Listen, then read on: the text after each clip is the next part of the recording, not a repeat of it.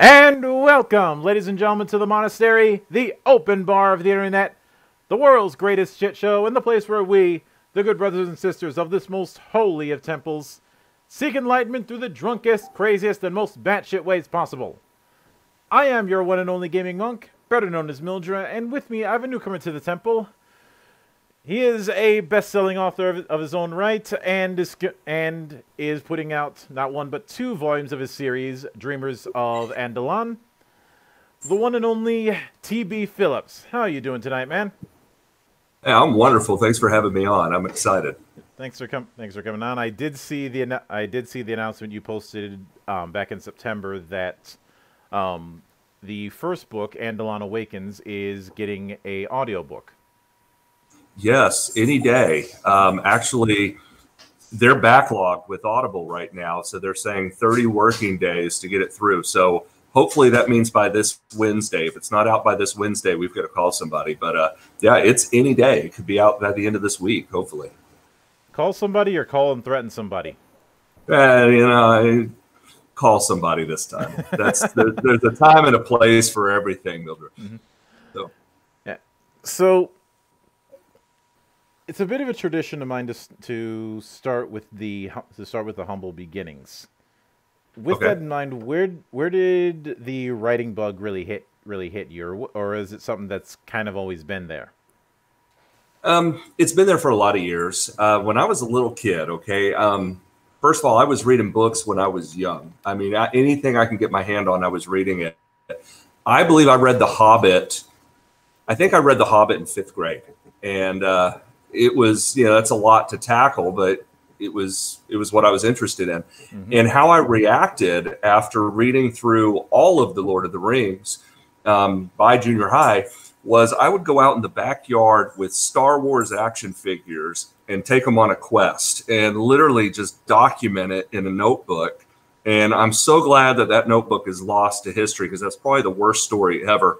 But I took them all the way through this world that I built in our backyard in my mind. And I think that was my first attempt at fantasy. But you see the typewriter behind me. Mm-hmm. You mentioned it before we started. I've always had a typewriter around. When my mother was a typist and she was working on her brand new IBM Electric, because they were brand new back then, I got her old one.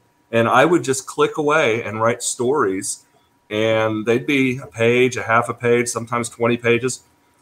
These stories, they got me going. I mean, I hope that someday I would do it. And it was my children who finally pushed me to do it when I was mid-30s, single dad, raising 3 children, reading books with them as a book club, just so we had something to talk about at the dinner table.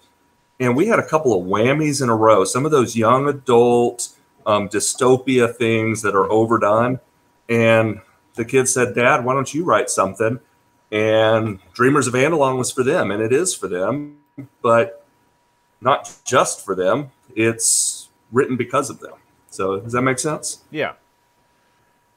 And to that particular end, let's talk about the early conceptualization. So okay. Let's set the ground running, since I'm pretty sure there's a few who are less enlightened about the Dreamers of Andalon series. So first off, could you give the people in the temple the skinny on the Andalon series? Okay, there's 2 main continents in this world. You have Andalon and you have Astia. Mm-hmm. Andalon is kind of a time set period. You have wooden sailing ships. You don't have firearms, but you also have shield wall formations. It's a very confused historical society. And as it progresses, the pirates are the ones who start manifesting magical powers that are emotional based. Mm-hmm. And they find out that they're being farmed by another continent, a more advanced people that have literally been pulling these children as they're born, checking these babies. And when they find that they have powers, if they're the powers they want, they take them away. Hey, there's something wrong with your child. We're going to go have another one. Mm-hmm. If there's something, if it's a magical power they don't want, then they will cull that child. They will bless it. And about 2 or 3 days later, the child dies from crib death, and no one understands why. And by the end of this story, the lid is blown completely off the top. We roll into book 2, book 3, and both continents are fighting their own independent struggle. So it's more than just fantasy. It's also kind of a post-apocalyptic science fiction, a lot of science-based magic. Yeah. And I remember that one of the things you had mentioned to me when I spoke with you at Cowtown was the inclusion of some elements of Norse. Yes. You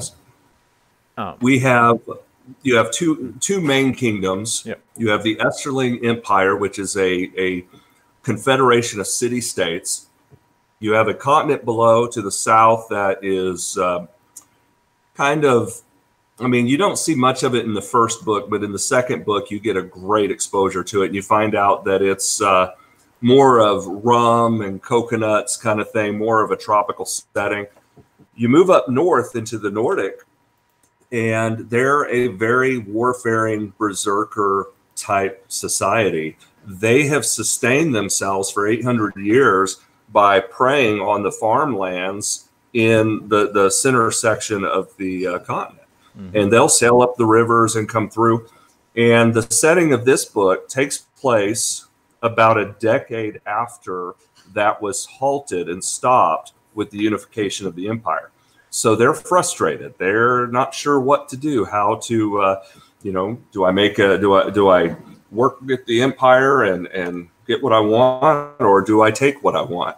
So this is a very chaotic time in setting for this book. And when it comes to that chaos, would it be fair to say that it's a chaos that's rife for potential for mercenary work? Absolutely. The use of mercenaries is throughout this story. In fact, I was working on some things this evening with book 3. I don't know if I told you book 3 will be out in 3 weeks. And one of the aspects I was working on was that mercenary piece. Something just wasn't quite working for me, but it's there. It's the people of Fioric are definitely being warmongering. You're going to find them all throughout, except in Loganshire. They are very despised in Loganshire. They're because of resentment over the years, which actually affects some of the characters during the story with that bias. And when you mention despised, are we talking shoot on sight levels? No, not at this point, because since the hostilities had ended for a decade, some of the older folks have resentment. I would say it's a type of prejudice, real similar to what you'll see in the city of Weston, where that is shoot on sight. Because there was an open war with the people called the Piscari people, who had a traumatic event at the beginning of book 1, and a lot of them have migrated closer to the empire. So that's a shoot on sight issue. The people up north, it's more just resentment and get out of town. We don't want your kind here kind of thing. And that's gonna cause some of the characters to change their approach. But it also, one of our main protagonists, Brian Braston, it haunts him everywhere he goes. He's always that northerner, that demon from the north, and no one can ever quite forgive him, even if he did nothing wrong. Now, when it comes to the Viking end of the culture, especially from the north, does that also entail a raiding culture? Yes, but fully it was the raiding culture until the city of Eston was built straddling the main thoroughfare, the main river. So that kind of cut them off, and that's how you had that decade of peace. But even then, there's a nasty raid in book 1, and it's after the humiliation of the Northern King. he takes it out on this little village. And this book is not for the faint of heart. It is young adult and adult, but it is along the lines of Game of Thrones type violence at times. And the most violent scene that I've ever written takes place when Skander Braston raids the village of Atarax. And it's the one that people want to ask me about anytime they meet me. What possessed me? Why did I even think about this? Because it's pretty much the most violent thing I've ever written on paper. Yeah. Although I'm pretty sure in this case I won't have to play the severed head drinking game. Well, there's a few severed heads, I will say. There's a few of those. Yeah, but a few severed heads is not enough to make for the drinking game. No. But anytime children are harmed, you can have a child harm drinking game in this book, because there's, like I said, there's a loss, especially with the falconers attacking and taking and trying to cool off children. So if there's a dark side to it, it might be that. So I'm sure you can make a drinking game from this story. I'm sure. And heck, I'll play with you sometime, Mildred. Just call me up. Now, given that there was mention of ability being culled, let's talk a bit about that. And this is something that I remember talking with you to a great extent. So you developed a magic system that relies on elements and emotion. Yes. It's what isn't evident in the first book is how this comes about. To these people who are kind of narrow-minded with their thoughts and their science at the beginning of the book, it's magic. By the end of book 3, actually by the end of book 1, you're aware of it, but by the end of book 3, you completely understand the science behind it. And you learn that this is actually our future. 1,200 years in our future. That's another book that's coming out here within a few months, is The Origin Story. It's which involves a biogenetic engineering professor at MIT. And it is, the magic structure is based on our emotion. You may have an affinity to earth, wind, water, fire, but you could have hot emotions. You could have cold fluid emotions. For example, if you're brooding and sad and depressed and, oh, I miss that girl that I've loved for so long, blah, blah, blah, blah, then your magic will manifest one way. Maybe you'll commune with animals. Maybe that companionship will be drawn to you and you don't understand it. Whereas you could also have an affinity for the same element, and you're dealing fireballs or lightning bolts are coming down because you're very hot-tempered. Now, that said, some of us don't have control over our emotions, which means when you want to have the fireballs, you might not be able to have them, and vice versa. You need a tender touch, and you're so worked up and angry you can't. So that brings the human aspect. It is a flawed system to the point that humanity is flawed, and I want that character to be flawed and forced to work with others of either the same or different affinities. So it's quite unique. And to that end, is it a situation where somebody is only going to have one talent, or would they have multiple interpretations of their magical talent? As they're learning about their talents, and I'm glad you said talents, because that's actually an argument in one of the books, is talent, is it a craft, is it a power? And it's really how you look at it. But how it really breaks down to is you can only have one affinity, but you could have sensitivities to several. For example, if since they're being farmed, I mentioned that they're being farmed, it's because that other continent wants their telepathic abilities or telekinetic in those cases. So what they do is they harvest something from the adrenal gland of the captured subject, and create what's called an Astian pearl, or also called an oracle bead, depending on where you're at in the caste in the society. And if you have tolerance for the bead, you can digest it and have some of those powers. It's at a lesser degree, but you can have those powers. So it's possible in my story that you could be a fire affinity. Obviously, that wouldn't work with water, but it would work very well with air, which means you could be sensitive to the black Astian pearl. They're identified by color. So, all right. Now, when it comes to emotions, obviously, hot and cold emotions could be interpreted through fire and ice, but what about elements like air? What about elements like air and earth? What sort of emotions would they likely be tied to? well, if you're earthbound, or if your affinity is with earth, then think earthquakes and damaging tremors could be with the anger. But communing with plants and literally, putting life into vines that can overgrow and overreach, or even eavesdrop on a conversation through the blossoms, is going to be one of the cooler emotions. Whereas making a tree stand up and do battle literally as a tank in warfare, that's going to be more of a hot emotion.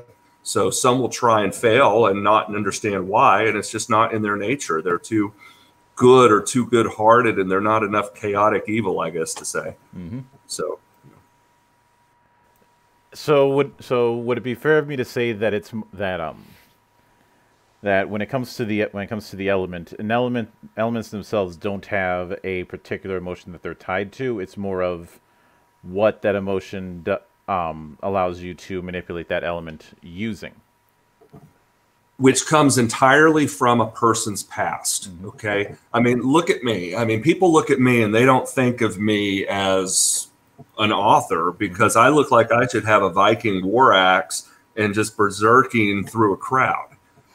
That's usually what people assume until they get to talk to me and understand, hey, I'm a writer. I've got 2 master's degrees. I'm halfway through a PhD. It's more than meets the eye here. So now the element has nothing to do except your past. You may have had trauma in your past. Maybe you were bullied or assaulted when you were young, and it affects you. It's going to affect you in several different ways. There are characters in my book that will freeze. They're very talented with their talent, but they freeze up because of something that occurred either in the recent past or their deep past. For example, and I'm going to hold the book up for a minute, the ship on the front here, this is She-Wolf. And the captain of the She-Wolf is a character named Usari. She was kidnapped at age 13 after her mother was raped and killed in front of her by the people of Fjord. She was sold into human trafficking after her mother died. 2 very major traumatic events happening. They continued while she was in servitude on board this vessel. She leads a mutiny. She becomes the captain of this ship. She starts developing powers. She's involved with the rest of the pirates, who are essentially the good guys trying to put this chaos into an order that can benefit the society and free them from the other oppression. And she has to learn how to control her emotions, because she's got trauma, she's got anger, she's hell-bent on vengeance, but there's times where she has to learn love and forgiveness and understanding, and that's where the story really becomes a different kind of tale, because that's happening with every character. And they're all different. It's nothing's cliche with their emotions. This is character driven. Every character is different. And taking that into account, the other question I'm going to ask when it comes to that magic system is the concept of that kind of thing getting out of someone's control, i.e., someone utilizing their talents without without consciously doing so. Right. Is that something? Definitely? Sorry, go ahead. I Yeah. overtalked. Go ahead. Is that something that is feasible with how the rules of it are set up? Absolutely. At the very beginning, you're going to see your first snap of emotional allomancy with the very first prologue battle scene where Brian Braston is in an epic sea battle against the entire Esterling fleet because he's escaping with their winter stores. He's most wanted #1. He's asleep on the ship and he's dreaming. And things are happening around the vessel and drawn to him because of what's happening because of his dream state. That happens throughout the story where in book 2, someone knocks on the door on the ship. They knock on the stateroom door and say, "Can you calm down? Because the seas are getting really bad out there." And it's that kind of thing. It's definitely, it's not something you have to control. It's something you have to control yourself because you're impacting what's around you, and what's happening around you is impacting you. It's a balance. It's the perfect human and nature balance. Yeah. And now, obviously, any sort of system like this needs some sort of catch. And aside from emotion, would one of the other catches with this system be stamina? I.e., using these talents can tire someone out. Absolutely. Take, for example, somebody who is prone to a berserking type mentality with fighting, one of these people from Fioric, where you're going to physically exhaust yourself, but you have your enemy trapped in the hold and they won't come out because they know you're going to hack them to pieces. So you literally put the pressure around the ship where you're sinking the ship from the outside in by expanding the wood because of the pressure from the outside, and you drown them to death. That takes so much mental fatigue that it's going to exasperate and exhaust you, and you might collapse on the deck of the ship during or after. And that's where, yeah, definitely stamina is a huge problem with this, because you have to work as a team. If you don't take turns, time out, help me out here, refuel me. There's a battle involving fire where they have bonfires just to keep that person fueled, but he's still going to get exhausted, and there are still things that are he could fall prey to. So, yeah, stamina is a huge issue with this. We're human. Now, when it comes to the tech level of the setting, because Okay. obviously, even if somebody's doing a fantasy setting, that's still a wide net. That's still a wide net when it comes to levels of technology. Absolutely. Would it be fair to say that when it comes to the continent that a lot of the first book is taking place on, we're in a very early age of sail kind of approach with the tech, where gunpowder exists, but it's not commonplace yet. Exactly. A little bit of the backstory, and I mentioned the Piscari people. Before this book takes place, there was a war where they pushed those people back. And how they did that was with the use of cannon. But they didn't have cannons until the other society gave it to them to say, okay, we have to interfere. You guys need help against the society. Here's gunpowder. Here's a simple cannon. Now, we're not talking rifled bores. We're not talking exploding rounds. We're not talking anything like that. It's just a basic 10 or 12 pounder ball, maybe a 5 pounder, maybe some grape shot. Now you add in, again, that human element. You have an engineer that is from Fioric. He's a northerner. He's a pirate.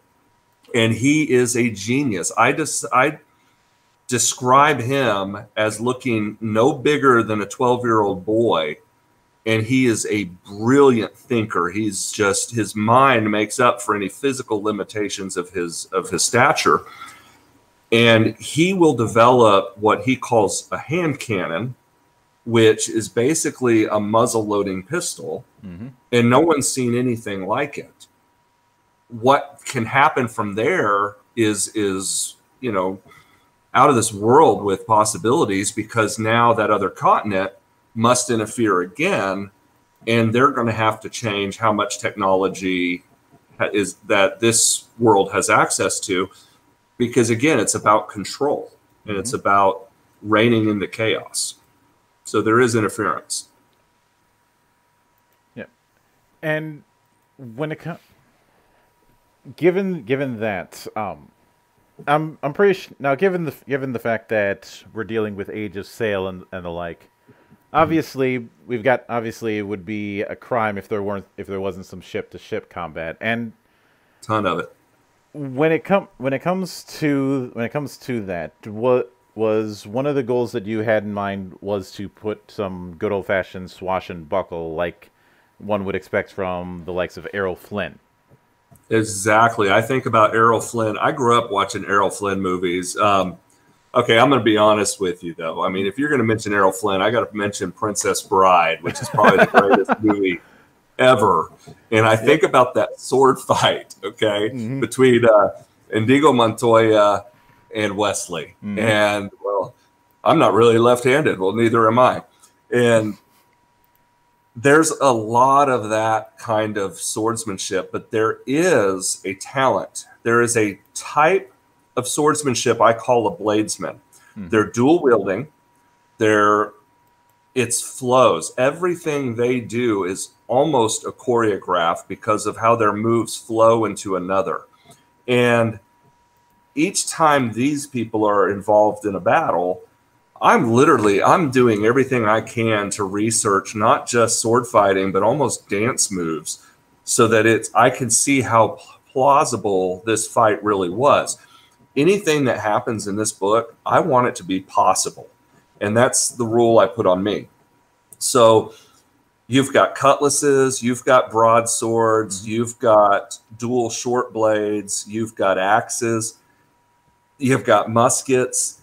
It's pretty much, it's up to the individual person which they prefer and for their ability. So it makes for an interesting battle because anything can happen. Anything. And of course, given all this variety, there's the age-old rule of there's no such thing as too dirty of a trick.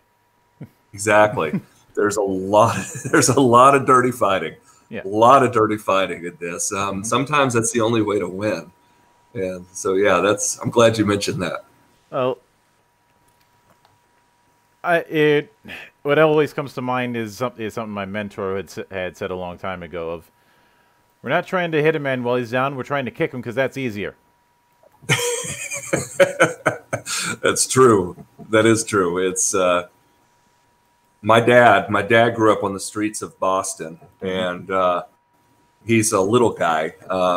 People see pictures of us together, and I'm 6'2", 300 pounds, and my dad is 5'6", 5'7", and $150 maybe.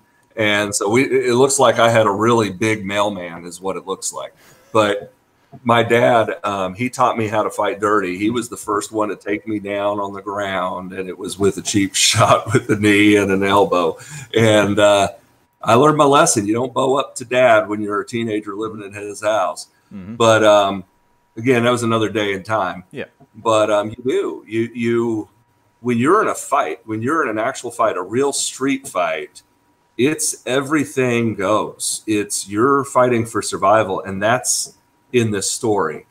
We're not fighting for two gentlemen to decide who wins, the hand of that lady. No, this is you're here, I'm here, only one of us is leaving kind of mentality throughout the book. Yeah. So. I would make the line of two men enter, one man leaves, but I don't have Tina Turner on speed dial. I will say it's not just the men fighting here, the women in this. There are so many just amazing female leads. The main female protagonist, she's got knives everywhere on her person, and you never know when she's going to get pissed off and a knife is going to fling across the room. And it's always at a surprise moment. So yeah, I even have some humor with that. Yeah, I'm pretty sure there's going to be at least one scenario of a knife barely missing somebody. There's I will say somebody holds a shot glass one time, and I'm not going to give any more than that, and I'm not going to say which book it's in, but a shot glass is held, and they're about to reveal something she doesn't want them to know, and that shot glass literally blows up in their hand, and knife is stuck in the wall behind them. Yeah. So there's some fun in it. Mm-hmm. And of course, look, I do think a lot of people, I don't want to say misunderstand. I think a better term would be disunderstand the concept of comic relief, because they focus way too much on, say, the bad examples of comic relief, where you have that annoying character who's supposed to be funny and isn't. But right. Comic relief is a pressure valve. It is, and you need to turn the knob. Otherwise, too much pressure is going to build, and you're going to end up with a can of Pepsi in your freezer. That's true. That is true. It's a breathing moment in a novel. It's with every crescendo and respite to catch your breath and go back into another crescendo. I like to add a little humor when you're relaxed, when you're coming through a moment. Maybe it was emotional, maybe a little violent. We're going to throw a little in. And I mentioned that these are pirates, but they're not classic pirates. They're not in the way that you would think of swashbuckling, I got me a hook on my hand, that kind of thing. It's not that kind of pirate. These guys are fashioned off of, guys and gals are fashioned off of my old shipmates when I was in the Navy. Mm-hmm. We would have a blast. I mean, we would tease each other. We'd make fun of each other. We laughed at everything that wasn't trying to kill us. And then we laughed at that too. And it was really about just easing the tension. Yeah. But you do have one character throughout this entire series that is a comedian. He's takes that pirate persona and pushes it to the limit where it annoys others around him. But then the rest of the crew just think he's the coolest guy on the ship, and they all love him. And those irritated by him don't understand why he's so lovable until they get to a point where they realize he just makes you feel good about the situation, even though it was a really crappy day. Yeah. And that's based on real friendships. So that's how I use the. It definitely makes sense. Although when you had mentioned that he's somebody that people annoy but everybody likes, for some reason I ended up thinking of Guy Gardner. I have no idea why. Okay. I think it has to do with the fact that in some of the Green Lantern comics there was the notion of there have been stories where Gardner ended up really annoying the holy hell out of Hal, but all the Guardians still liked him and didn't see it.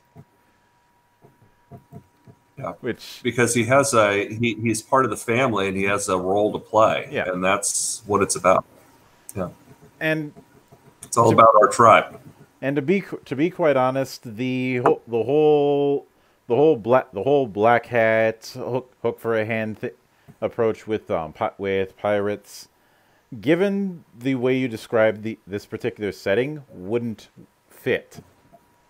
And that's a key thing is making sure that what you're doing always has a use. I believe the term is verisimilitude. Or everything has a function. Sorry, you're breaking up a little bit. And if I can't use that term properly, I can just bring out Chekhov's gun. Okay. If the gun's on the table, it's going to get fired. Yeah. It's true. That is true. But it's a different kind of pirate. They're real. They're human. That's what I can promise you about every one of these characters. They're going to remind you of somebody in your life, somebody you love, somebody you hate. If you're rooting for somebody in the first few chapters, you might be rooting against them at the end of the book or the next book. If I promise anything, I promise that every character will get some kind of cheering at some point and some kind of damning at some other point. And that's because I want to keep you on your toes. I try to keep everybody guessing how this is really going to end. Now, when it comes to the flow of the books, did you intend on doing it where there's a single character that's going to be getting the majority of the focus, or is the focus shifting between chapters? Okay, it's like Game of Thrones in that sense, where the point of view shifts quite often. That is kind of confusing at the beginning if you're not used to that. I've gotten feedback, not negative feedback, but that a lot of people were like, okay, I was confused at first. I mean, for the first couple chapters, I didn't understand. I thought this was short stories. But they always say that by the time they're at chapter 6, they're like, oh, I get it. This comes together. And then they just watch it. A professor of literature up at Midwestern State University, he's 83 years old, retired, sent him a copy of my book because he mentored me years ago. And he said, your debut novel, you took not 2, not 3 plots, but you had 6 plot lines that came together at the end seamlessly. He said, how the hell did you do that? And I just thought that's normal. It matched the book. It's the way it should have been. Yeah. But it is. It is. It's about 6 narratives that bring all these characters together, not just at the end of book 1, but again during book 2, and again at the end of book 3. At book 3, I was, after a lot of the resolution, I'm like, wow, this is pretty much the same set of characters going through. We're on a straight line. I haven't done that in 3 books. Yeah. So it was kind of weird for me. So, yeah. I'm not sure if you've seen it, but would you say that when it comes to the portrayal of pirates with this setup, that it would have more in common with Black Sails than Pirates of the Caribbean? Oh, yeah. Yeah, for sure. Take one character from Pirates of the Caribbean and throw them into Black Sails, and that's more like what we have here. So, yeah. Yeah, I can get that. Now, when it came to the conceptualization of Andalon's setting, this is a question that might sound like a chicken and egg situation, but when it came to those early concepts, did you have a certain type of character in mind that you wanted to do first, or did you have a setting in mind that you wanted to do first?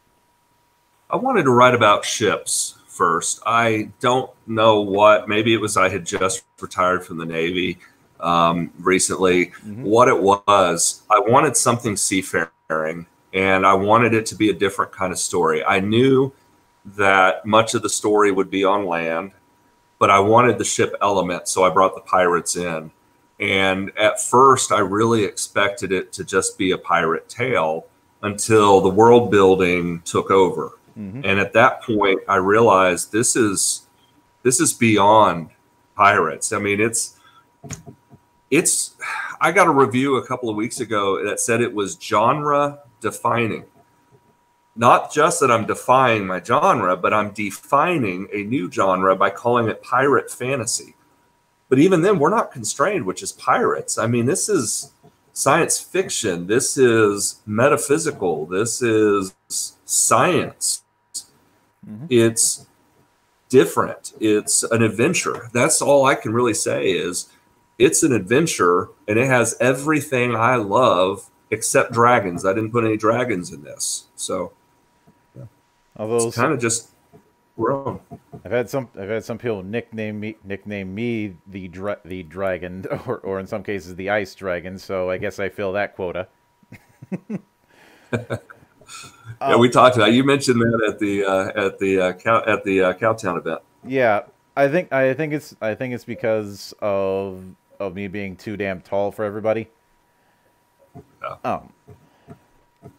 But when it comes now, I do want to focus a bit on the pirate thing. Now, everybody has their own answer to this question. I've asked this a bunch of times when I do my own response to Talk Like a Pirate Day, because for years I've said, don't talk like a pirate because you're gonna suck at it. Play a pirate themed game instead, watch a pirate themed thing. And the sole reason I ended up doing that is one of my old teachers would show for that kind of event, would show a few episodes of the Pirates of Dark Water, Okay. which very much a deep cut if there ever was one. And just the but everybody knows to some level the mythology when it comes to something like pirates. But Right. for you, what's the appeal in that particular mythology? For me, Mm-hmm. it's the swashbuckling because of the type of action. It's the opportunity for sea battles. Mm-hmm. That's something that people point out right off the bat. They say that the sea battles are believable, that they literally feel like they're on the ocean and this could have really happened in the way I described it. And that's, because of all the battle scenarios we did in the Navy. I know, you take that, you put it age of sail, you fit it in, it works. But for me, really, to the appeal, just the opportunity to do something different. One of the first books I read early in my life was Kidnapped by Robert Louis Stevenson, and just an amazing pirate story of a young man wakes up, he's on this ship, and boom, he's living with pirates, and his life changes. And I wanted to bring some of that element, which, funny story, when I first topped the chart as a #1 bestseller in my genre, I beat out Kidnapped was #2, and I topped that classic when that happened. And that was remarkable because it meant so much.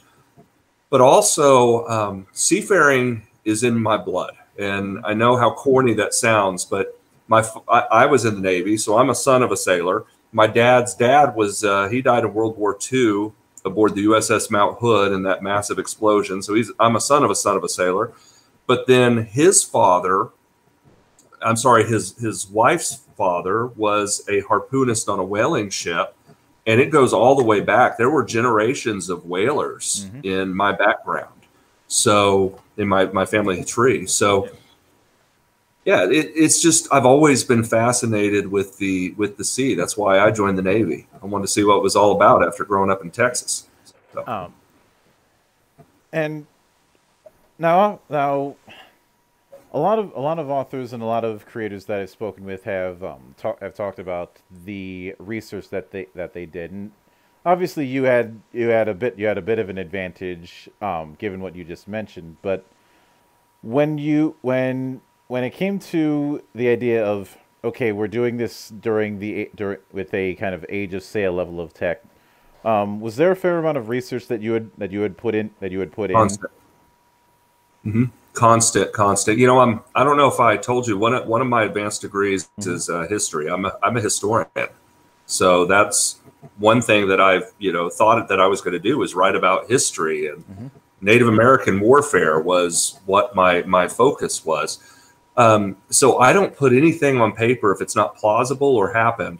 The worst, most violent thing in my book came from research that I did as a historian. It's based on something that actually happened. As far as the pirates go, I mentioned the technology. There's a scene, there's several scenes, but there's this one scene where you kind of escape a situation and need something different. Mm-hmm. And of course, that engineer is going to bring something. That MacGyver type character is going to bring something that he has. Hey, I've got something for this. And without giving too much detail, I'm going to say it's a round that they were able to put in the cannon that saved the day and changed the entire way they fight.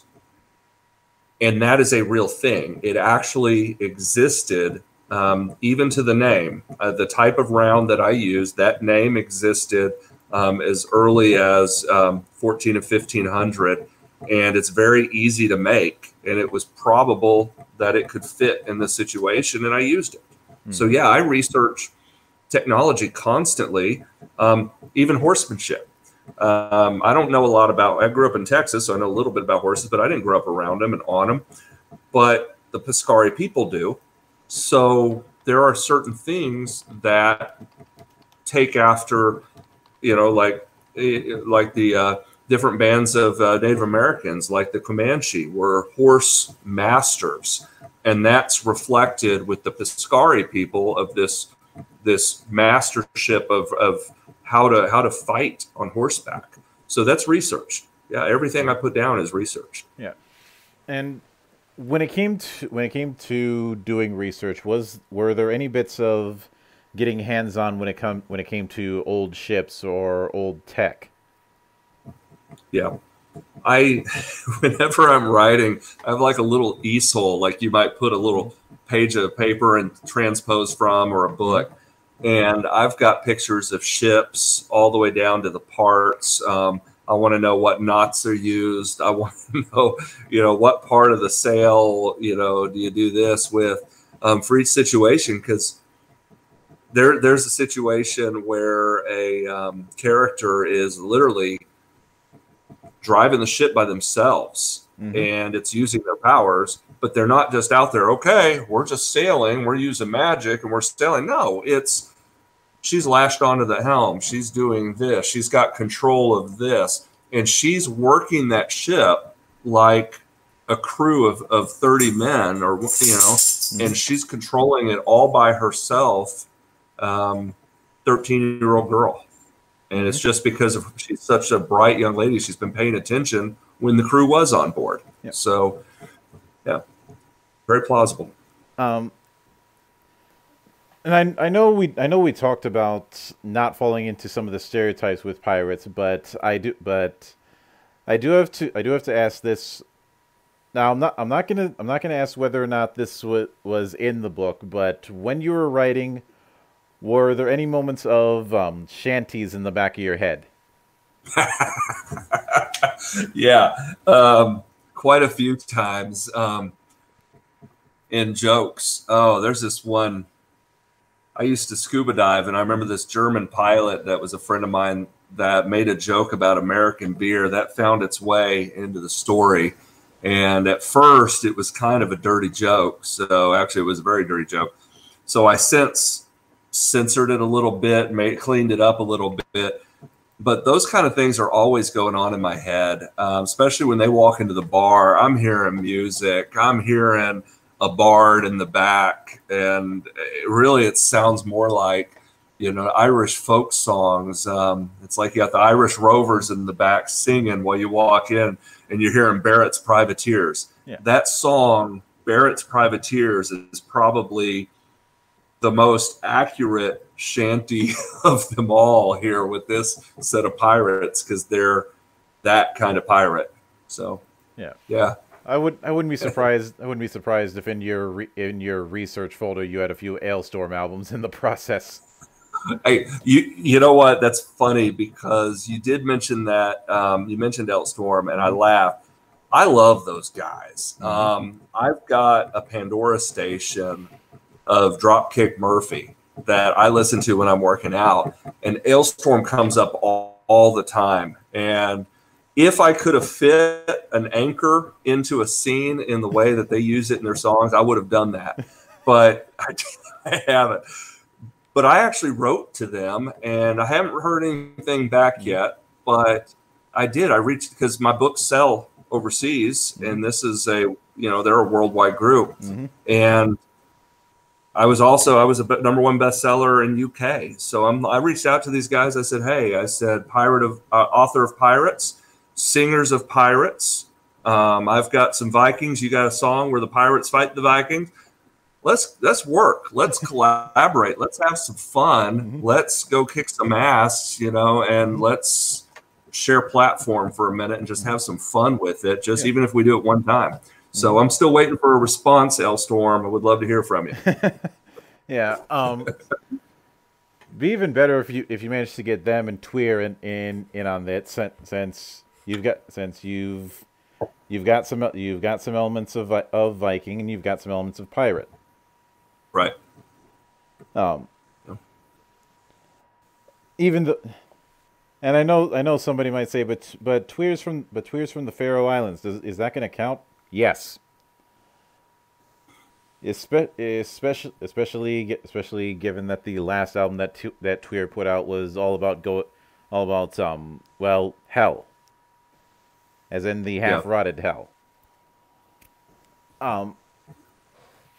But when it comes to that, I've seen some authors who prefer writing and brainstorming in complete silence, and some who have their own personal soundtrack that they'll listen to help them write. Would it be fair of me to say that you fall into the latter category? If there's a lot of vocals, I can't listen to it when I'm thinking about the story. Like when I'm driving to work, you're going to laugh if I tell you what's on my playlist when I'm driving, to my day job and doing stuff like that. Because I don't want a lot of vocals. It literally, I don't even think I'm going to tell you because it's that silly, but it's the same kind of soundtrack you would hear on a fantasy game. Like think Skyrim. Think the music in the background during Skyrim and something like that. I'm listening to a lot of that because it's given me the same kind of vibe.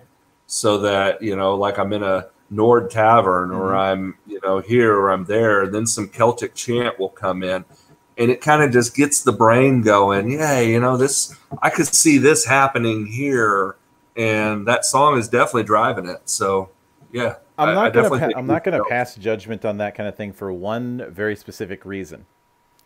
The playlist that I use for some of the games at my table. If you were to combine all the runtime of all the tracks that I use, it is 26 hours long. Oh wow! Of just different themes. Some stuff from Skyrim, some stuff from Final Fantasy 12, some stuff from Godzilla, some stuff from Philip Glass. It's all over the place.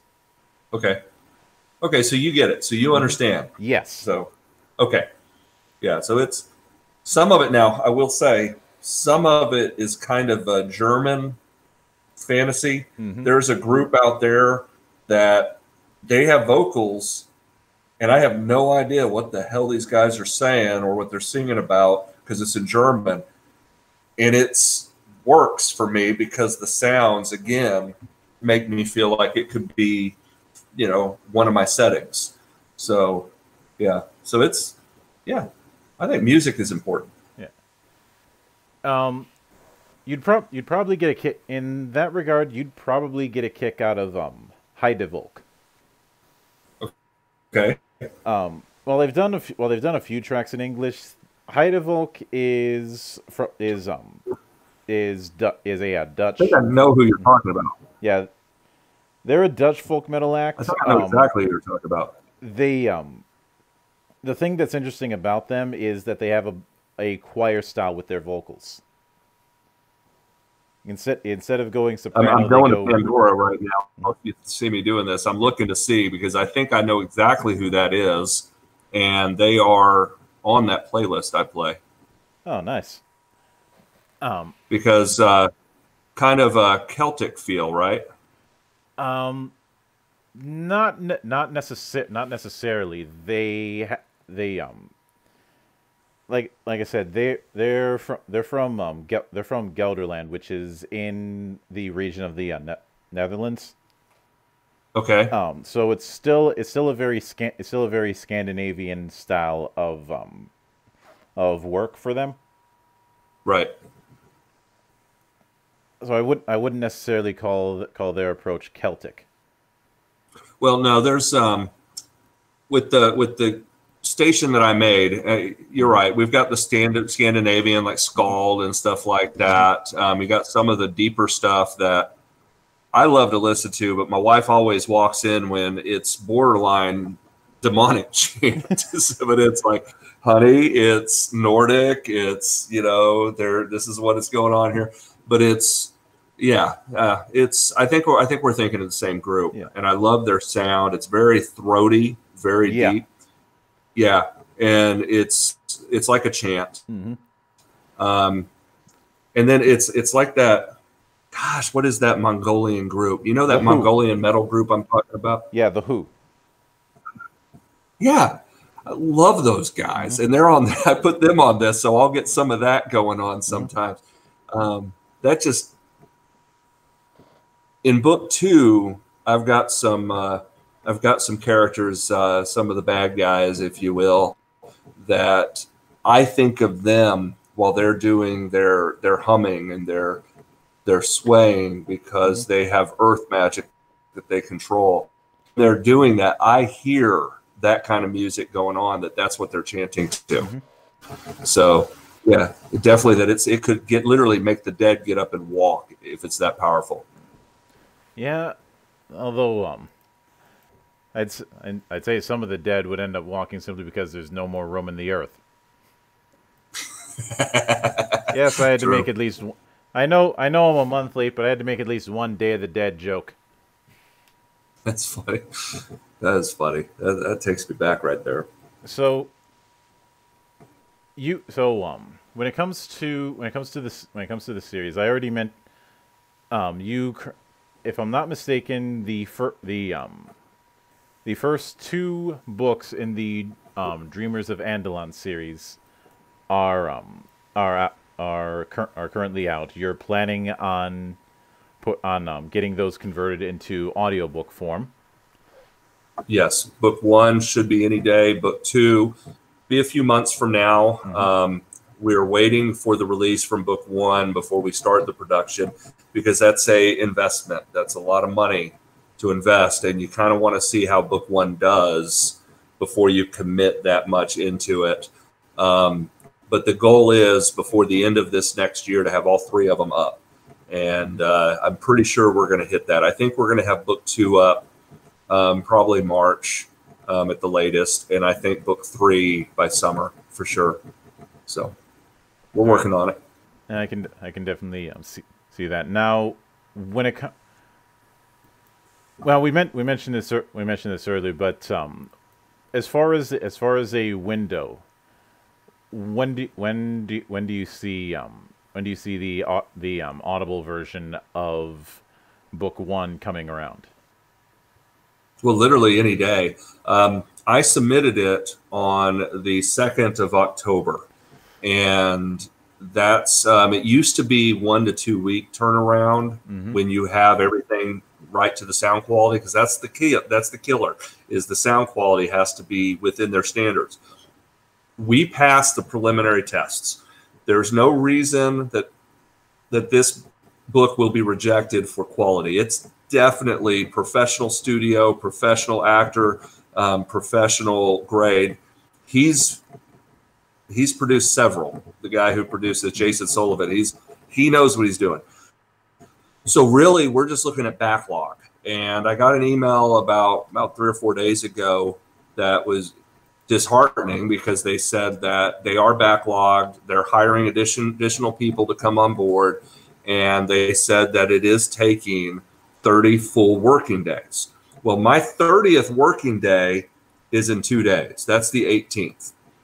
The last time that I called and talked to the ACX folks, that's who's over the production of Audible, the young lady I spoke to there was fantastic. And she said, it doesn't look like there's anything that's going to hold up this book.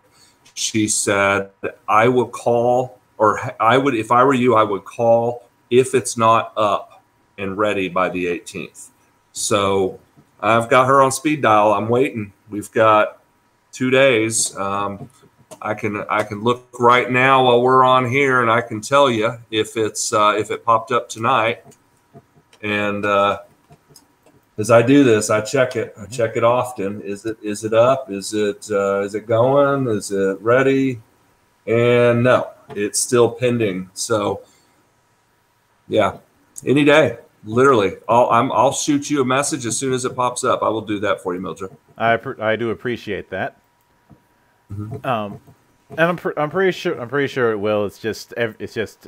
Everything's topsy turvy these days as it is. Yeah, this COVID mess really threw everybody a monkey wrench back in the spring, and that's what's affecting them. And then the backlog. They said in the letter they're overwhelmed with a lot of poor sound quality submissions right now, so they have to weed through everything. They have a standard, and like I said, ours meets that standard. It's going to be it's going to be one of the best audiobooks out there, especially with Jason Sullivan. This guy's crazy. I mean, his voices, I love this guy. All right. He and I, we're buddies now. Okay.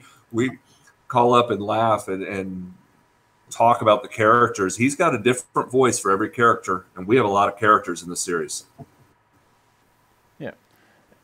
And like I said, I'll definitely be keeping a close eye and looking forward to how that comes about.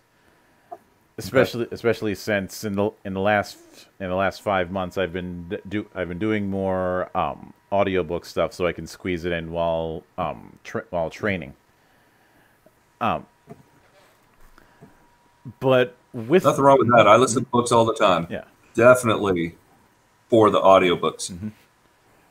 But with that in mind, I do want to sincerely thank you for taking the time out of your schedule to come onto the show and enjoying the insanity that comes around. My pleasure. And I don't throw that around. When I say my pleasure, I mean it. I had a blast. I love talking to you. We didn't have enough time to talk because the place was so busy, so many people there. But, I'm glad to be here tonight. And, invite me back anytime. I've got other projects. We could talk about those when they come out. And, of course, like I said, anytime you see fit to return, the door is always open. As I often say around here, drinking is not mandatory, but it is encouraged. I love it. And of course, a sincere thanks goes out to everybody who took the time out of their schedule to enjoy the madness. And there'll be plenty more where that came from, as there always is here, on the open bar of the internet. But until then, on behalf of the good brothers present and not present, my name is Mildra. I am your gaming monk. Stay fucking frosty, everybody.